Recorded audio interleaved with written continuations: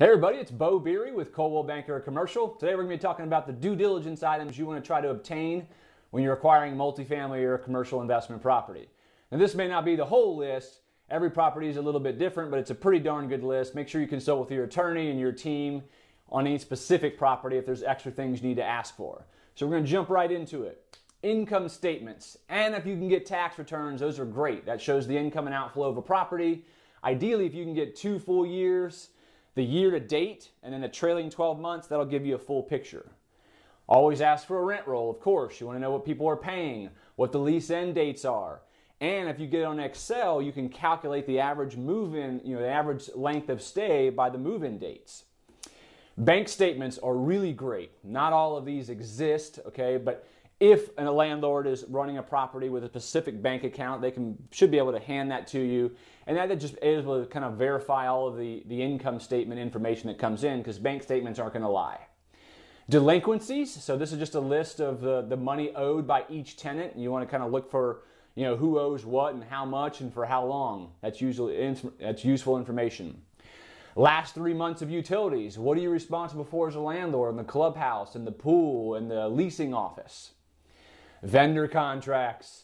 So your landscape contract, pool contract, janitorial, garbage, all that stuff. Super boring to read, but you got to read them because you want to find out when they end, what they include, and what kind of notice you have to give in advance if you want to cancel them upon closing. Property tax bill. So that's probably one of the largest expenses, if not the largest expense in the entire thing. You just want to make sure you have the actual bill if you can, because sometimes the property appraiser websites aren't accurate. Current insurance. If you can get the current insurance in place and hand it to your insurance guy that you're bidding with, that will help him do the right job and advise you on whether or not this was currently insured for enough or too much or whatever the case may be. Prior title policy. Obviously, if you can get that from the seller, that'll save you some money from the person that you're working with on getting you title. Same thing with survey. That'll save you money in getting a new survey. Also gives you an indication to make sure you're buying the right stuff and the right property, right? Leases, renewals, amendments. You want to get copies of all that stuff.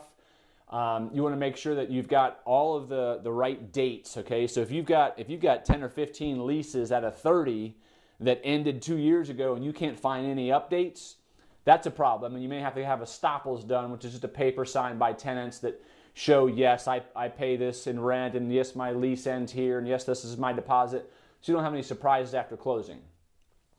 If you can get a trailing 5-year list of all the capital expenditures that have been done by the seller, that's useful.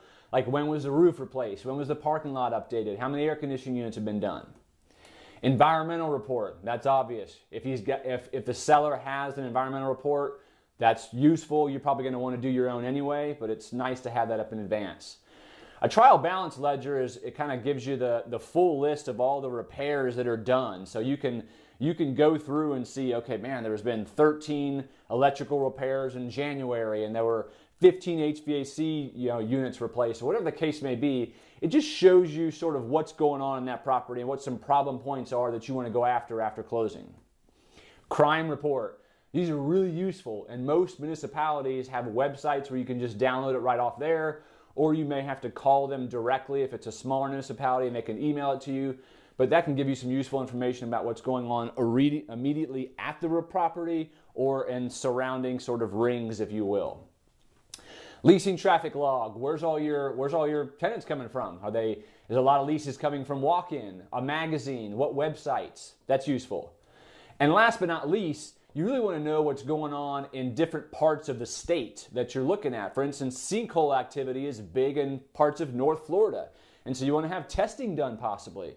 There are parts of the U.S., particularly in the southeast, where clay is a major issue, and you want to find out if your buildings are subject to that. Are there structural issues already occurring? You want to have a structural inspection done.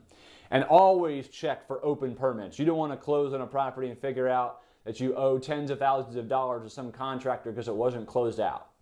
So that's my list. If you can think of any other ones, send them to me. I'd love to update this video in a couple years or maybe a year from now. Thanks for taking a listen.